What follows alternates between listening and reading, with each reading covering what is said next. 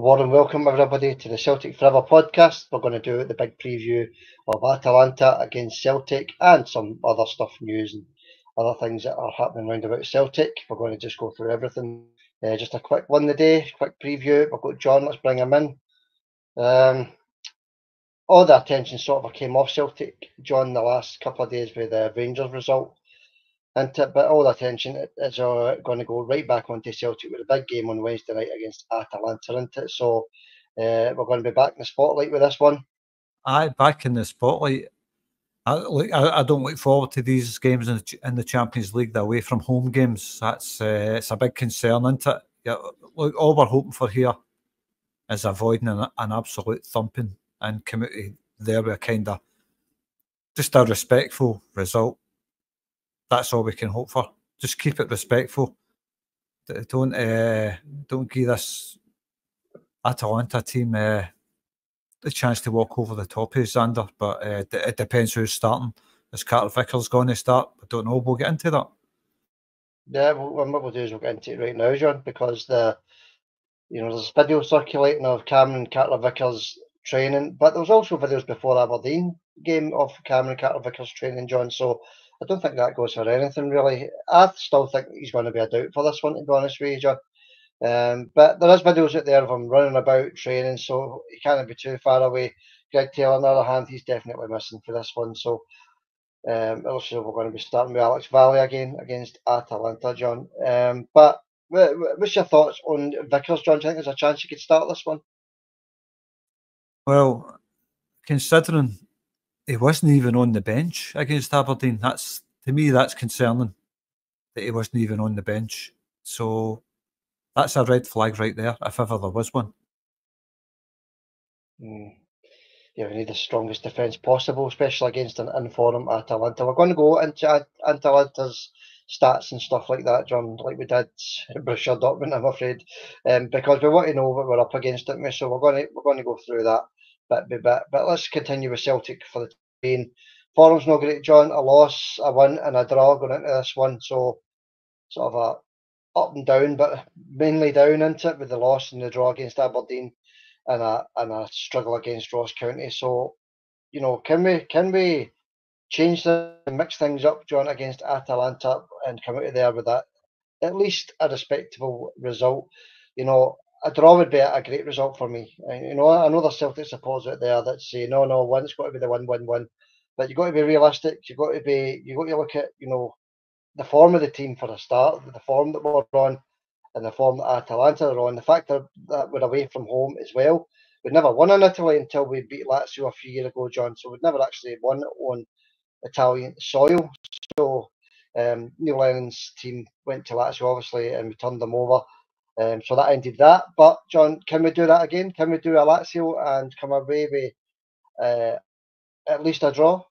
Or possibly a win against Atalanta? Is that possible at all?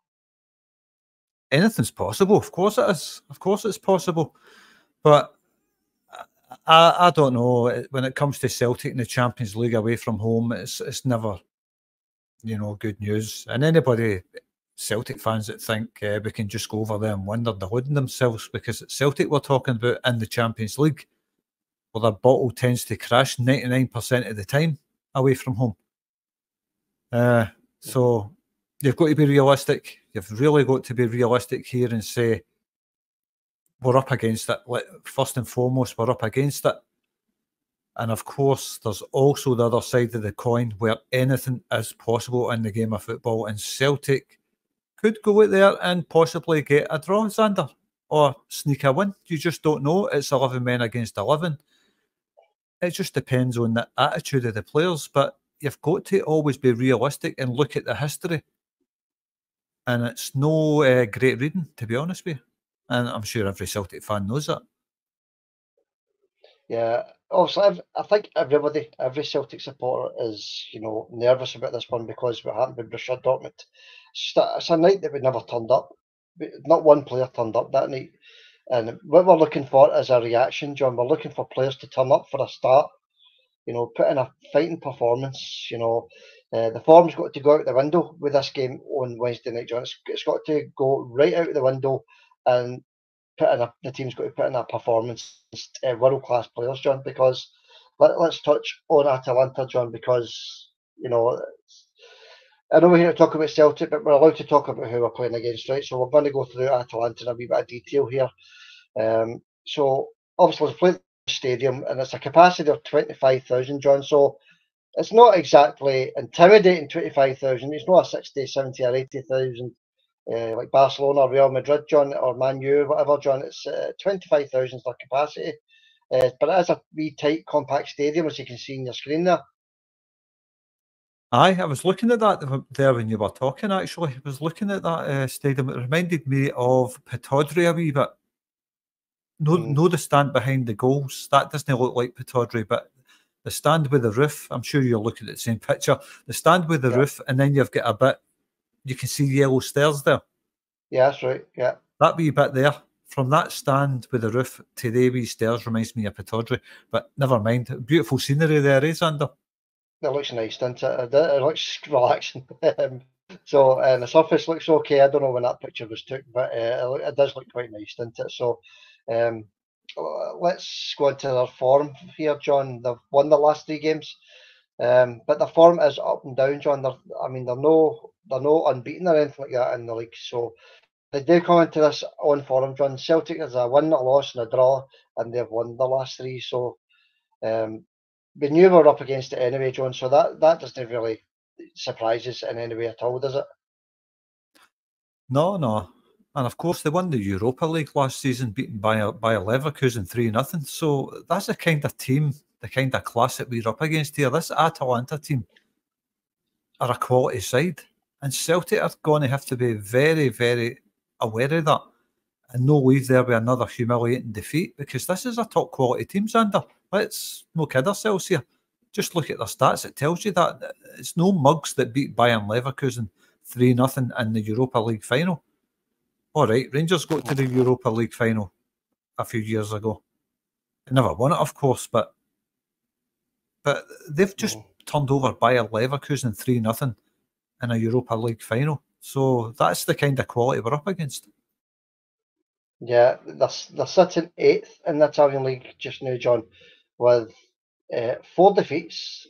Actually, 4 defeats, 3 wins. Obviously, they're now in form because they've won the last few games, and a draw, John. So they are now in form. But at the start, it wasn't great. Let's run through some of the results that stood out for me for them this season. Shakhtar, they beat 3-0. That's no easy thing to do.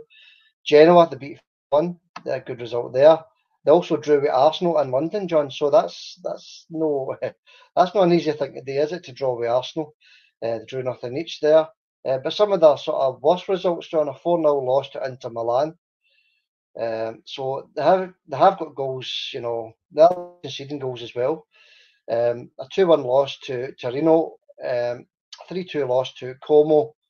Perry Como, as you said the last time. So, John, they've got goals against them in their team, John. They are conceding goals, but they're also scoring goals as well, John. So, hopefully we can break that defence down once or twice on Wednesday night. Look, we all hope for that. Every Celtic fan hopes that happens. Are we going to turn them over? Right now, looking at the stats of the teams and what we're up against, it's highly unlikely that Celtic will turn them over. I'm not saying it won't happen, because anything's possible, but it possibly could happen. I just get into these Champions League games away from home with fear. Every time we play away in the Champions League, it's always filled with fear. So that's just my take on it right now, Xander. It's always fearful going away in the Champions League for Celtic. And this game is absolutely no different to that, especially with a team like Atalanta who just won the Europa League. Yeah, I know. It's you just want it to be respectable, don't you, John? That's the bottom line. It's a 5:45 kick-off, by the way, folks, on Wednesday. The game's on TNT Sports, but it's also on Discovery, which I thought was Discovery Plus, which I thought was a bit strange. Let's have a look at some of the players' ones to watch, John. Right? They're littered with superstars, really, John. Adamola Lookman, John, he's a centre forward, £40 million. They cost him. Bertucci, 13 goals in 15 games, John. Bertucci, 30 million they cost. Quadrado, the wee winger, obviously we know him from playing in England, Quadrado. I mean, look at this. Kalasevic, a centre back.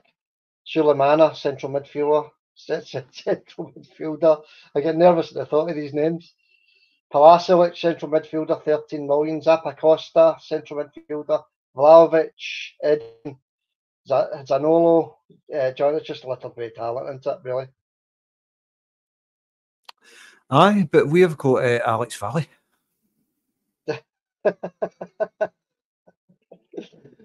John, Alex Valley, I think he's going to be a player for us, to be honest with you. I know what you're saying, but we aren't renowned with world-class superstars, are we? We just don't have the money for that, like these teams, Atalanta, the Italian teams, things like that, John. But, we do have Kyogo, we do have Maeda. Hopefully he's on form. And let's go through the Celtic squad then, John, because a lot of our boys have been off it for the last 3 games anyway. Before that, we were flying, weren't we? So let's look at some of the boys that have been off it and can they turn it around against Atalanta. Dyson, we'll start with him right away. He was non-existent against Aberdeen. Everybody's allowed one game. And everybody's allowed an off game, John. But we need Dyson to return to his very best on Wednesday night. Dyson's is one of these guys that show up for the big games, which kind of surprised me that he failed to show up for the Aberdeen game. I mean, he was absolutely terrible against Aberdeen, Dyson. But he's got to put in a big appearance. I think he does in the Champions League. I think he usually, when we play in the Champions League, Dyson's one of the players that always shows up. So I think we'll be okay with Dyson. I think he'll be okay. Do you think that the Aberdeen thing, John, was anything to do with the international games, John? All that travelling, having to come back, play Aberdeen. And we know he's done it before. He did look very, very leggy on Saturday, didn't he, against Aberdeen? It was non-existent against Aberdeen. He did absolutely nothing. I marked him up at 3 out of 10. He's lucky to get that. He did absolutely nothing. And he should have been took off the first half, to be honest with you. Or at least at half time, he should have been just like, you're not going back out for the second half, you're doing nothing. But look, he's a great player, Dyson Maeda. And he shows up for the big games. Maybe the travelling he was doing, maybe that affected him. Maybe he just wasn't feeling good in himself on Saturday. We don't know, but I think he'll be okay for the Atalanta game. Dyson will know himself that he was terrible on Saturday. He'll know that. But when it comes to the Champions League, he tends to show up and he always puts in a great performance. No, he was the only player that stood out for me against Dortmund, by the way. He was our man of the match for Celtic against Dortmund, wasn't he? So we're looking for that again. We need every player to turn up on Wednesday night, John. Just like we needed every player to turn up on Saturday against Aberdeen, and that never quite happened. It did for the first half, but the second half, some players were posted missing, thinking the job was already done. That's what I think happened on Saturday. Let's cross over to the other side. Nicholas Kuhn, another player that never quite did it on Saturday. He wasn't quite as bad as Dyson, to be honest with you. We know these players are allowed one bad game, John, but it just can't continue. We said on the preview of Aberdeen that we wanted both Dyson Maeda and Nicholas Kuhn to run Aberdeen ragged, and it just never worked out like that, did it, for both our wingers? No, far from it. Both of them were poor performers on the day. Nicholas Kuhn tried his best. I don't know if he was maybe... Look, I blame it on these international breaks. It totally stops the flow of the game. And then you're having to go and play Champions League games as well when you're not up to speed. But that Atalanta team, they'll be the same, They're coming back. I'm sure a lot of their players, most of them, are international players. So I'm sure they were all playing international games as well. But I think they won their game at the weekend, Atalanta, unlike us. Very tough game for Celtic. It was a top of the table clash. It was always going to be a tough game anyway, but Look, you need all your players showing up. Even against Aberdeen, you need all your players showing up. And that never happened on Saturday, but now is the time to maybe try and put that right. Yeah, there's no better time, is there? A Champions League, the big stage. Atalanta won 2-0 the weekend away from home, John, so that was a decent result for them. And obviously they've got that 1 day less rest as well, John. They played on Sunday night actually, so they've not had much turnover time, John. So they've gone from Sunday night into Wednesday afternoon into sort of 5 o'clock. So it's a very short turnaround for Atalanta. So no excuses for them, I suppose. They'll just go out there and do what they've got to do, John. And but that 1 day rest, it might help us. Hopefully, it does help us. We need all the help we can get. so let's move to our thoughts to the defence, John. Big trusty at the Liam Scales. We need these boys to click for this one, don't we? Still no sold on Trusty at all. No playing in the right centre back. I keep saying it. I've said it for the first time I've seen him. That guy should not be playing at right centre back because he's not got a right foot at all. He can't use it. He'd be as well just tying it up behind his leg because he can't use his right foot at all. So that's just a wasted talent playing in the wrong position there. I'm sure if he played at left centre back, he'd be fine. But on the right, he's going to get exposed. It's not his side. I'm not sold on that, him playing in that position. We really need a proper right centre-back playing there, and that's Carter Vickers, obviously, who I don't think is going to start. I just can't see it. No, John, I can't see it, to be honest. I hope I'm totally wrong, but I mean, even if he does start, is he 100% fit? That's another question, isn't it? But John, I don't normally listen to the Clyde one phone in, right? But I listened to 10 minutes at last night because of the Rangers result, them getting beat and Celtic extending the lead at the top of the league, just to hear some opinions on it. And the first call I heard was another caller slating Scales, wanting Trusty playing at the left centre back and Carter Vickers in the right centre back. Right as soon as I heard it, right back off again. There's still Celtic supporters out there, John, giving Scales a hard time. Now, Scales is one of the best players in the team on Saturday afternoon against Aberdeen. He's one of the best players every single week.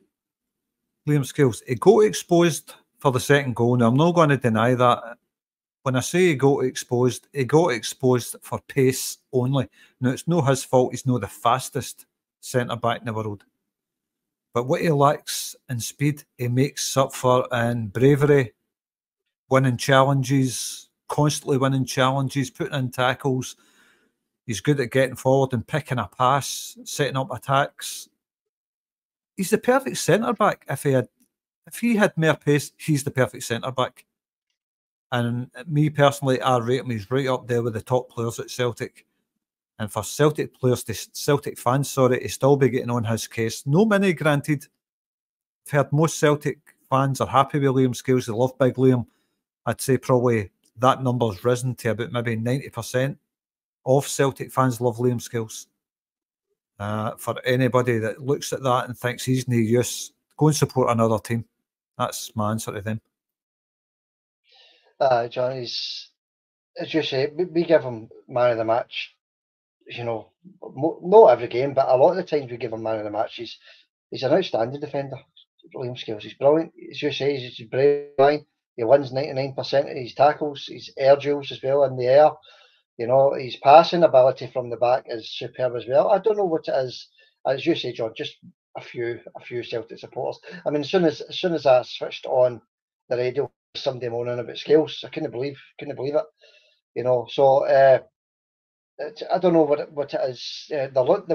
What more can you want out of Liam Scales, John?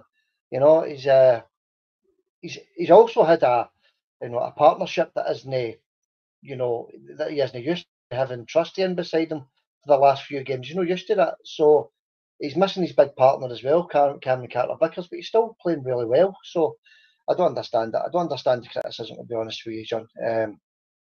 Okay, other areas of the park that we need to slightly improve on, John. Obviously, the midfield played really well, I think, on Saturday in the first half, but fell away in the second.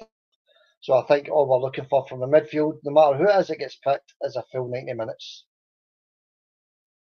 Aye, exactly. Full 90 minutes is all we're looking for. You just got to keep pushing and pushing for that full game. These are professional football players that get paid very, very handsome wages to play for Celtic. So, look, we realise they're probably up against better players, but it's no different to Celtic going to, well, Aberdeen coming to Celtic and putting up a fight. Celtic should be expected with the golfing class and players to turn over Aberdeen 5-6 nothing, but they don't. Aberdeen come to Celtic Park, perform, put on a show, get a draw. Probably unlucky not to win the game with a goal that was chopped off, but all right, it was correctly chopped off, but that doesn't matter. They came for 2-0 behind, they fought and battled for everything to get themselves back into the game. So what's to say Celtic can't go to Atalanta and do that? You know what I mean? Mm-hmm. Yeah, I think what in everybody's mind is the Dortmund game, John. But, Atalanta are no Dortmund. It's a different game. It's a different team. It's a different country. And in these back-to-back away games in the Champions League as well, John, it's you couldn't get any harder, could it? So yeah, I think we'll see a difference. I think we'll see a different Celtic on Wednesday night. I think we'll see a battling Celtic. I think we'll see a 90 minutes of Celtic, John. I think we'll see a full 90 minutes of Celtic, trying the hard. I know they always try the hardest, but I think you'll see a 90 minutes of Celtic, pushing, harrying, shutting down, closing down, defending, and hopefully with all that put in place, John, we can come up with Atalanta with a respectable scoreline and hopefully some sort of a result as well. Aye, though that's all. I'm looking for a respectable scoreline. If we get beat, I'd rather it was something like 2-1, something like that, a close game. That's all you're looking for. You're not wanting to go to these places and get turned over 5-6 goals. It's Champions League syndrome with Celtic. They hear that anthem and they get the fear. And I guarantee the players at Atalanta, they're not that much better than Celtic players. They're no, like I says, I can use a comparison, Aberdeen coming to Celtic Park. Celtic players are supposed to be a lot better than Aberdeen players, judging by the money that they spend on them. But it never works out that way, Xander. Celtic do have better players, but that doesn't mean, they're not capable of going to a place like Atalanta, who have got better players and getting a result out of them. Celtic should go to Atalanta and do what Aberdeen done to Celtic. That's what I'm looking for.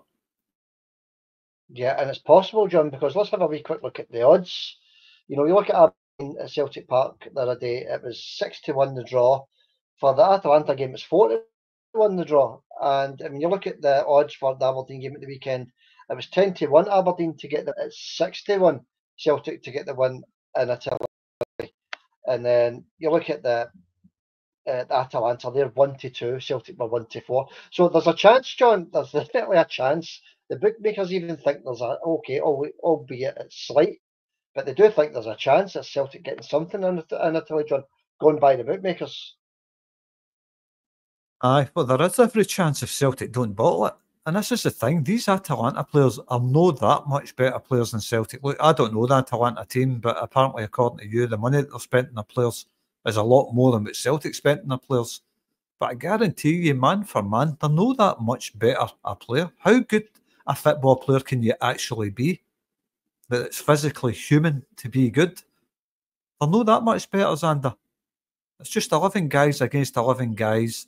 Some guys on the Atalanta team have got a reputation as being great players. Some guys in the Celtic team have got a reputation for being good players.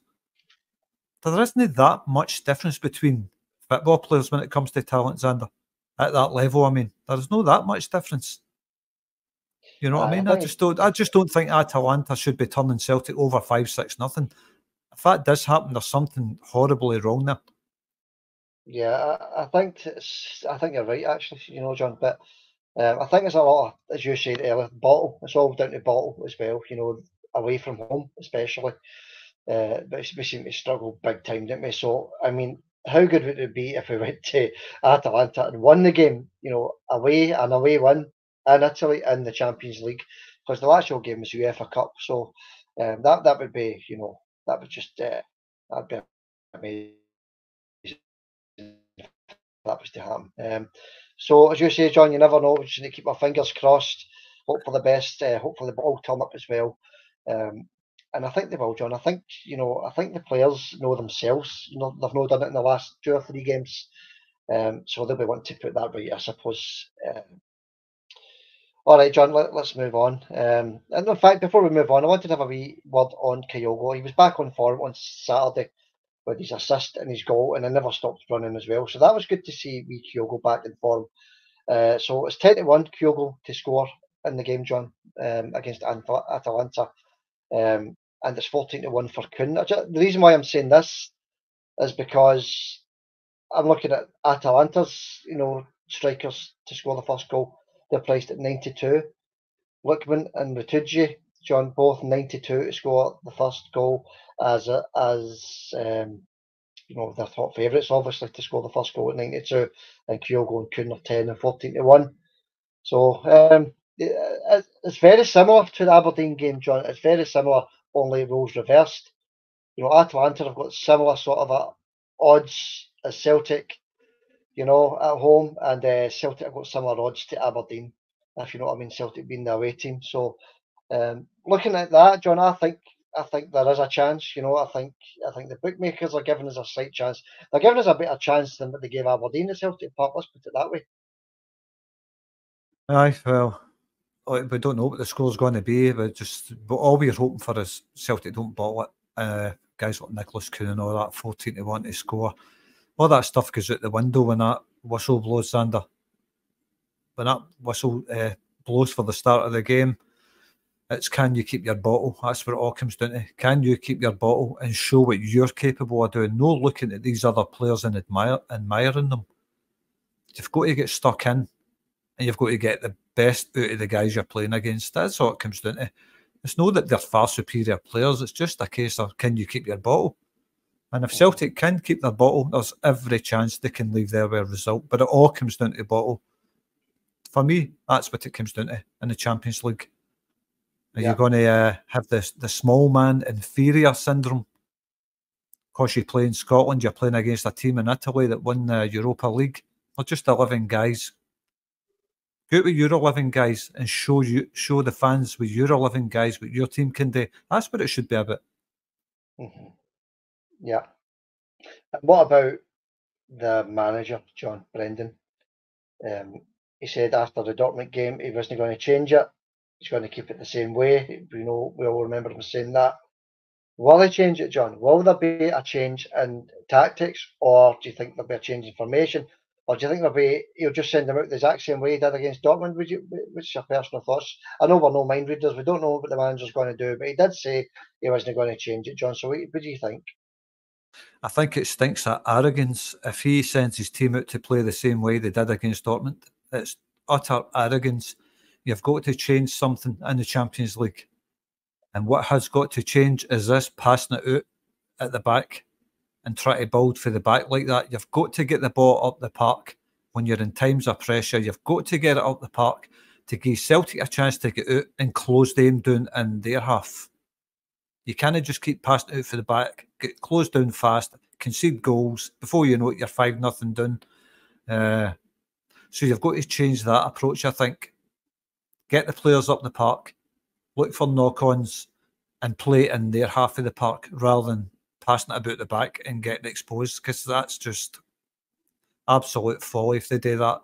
Surely he's not going to do that twice. And if he does, then I've got to question him in the Champions League under Brendan Rodgers, because surely he's got to look at that and say, if I can see it and you can see it and a lot of Celtic fans can see it, get the ball up the park, push it and try and close them down in their half. You've got to try and play the game further up the park than defending, Xander.